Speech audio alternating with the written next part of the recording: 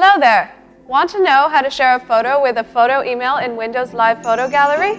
Let me give you the steps for it. Just follow me. Click the Start button. In the search box, type Photo Gallery, and then in the list of results, click Windows Live Photo Gallery. Select the photos or videos you want to share with Photo Email. On the Home tab in the Share group, click Photo Email. Follow the instructions appearing on your screen to share the photos. See? How simple it was. Go ahead, have fun with your PC. At any point in time, if you face issues with your PC, just call iYogi. Good karma.